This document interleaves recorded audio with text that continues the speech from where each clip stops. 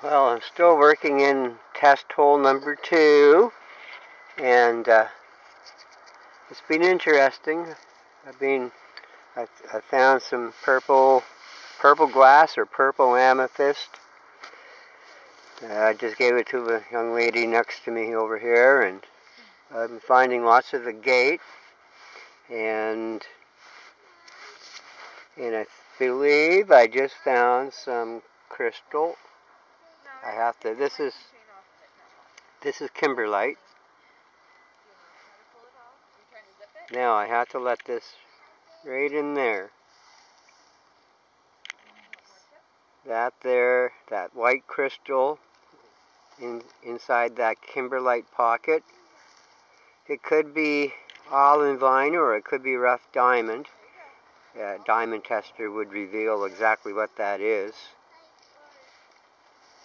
But that is how I can tell it's Kimberlite. This used to be lava underneath Mount Simpson volcano 400 million years ago.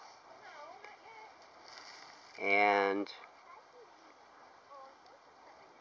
that clear carbon crystal was compressed in there.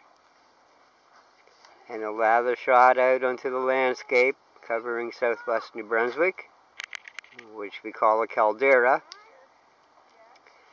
And this piece of Kimberlite got broken off, eroded away from that caldera, and ended up in the Bay of Fundy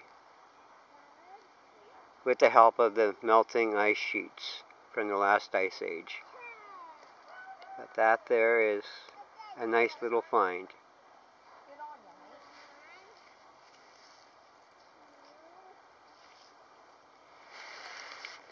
Alrighty.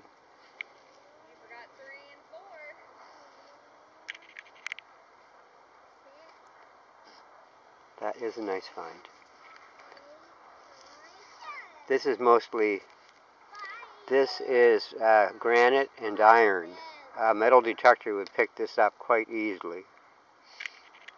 You might have to set the metal detector on low iron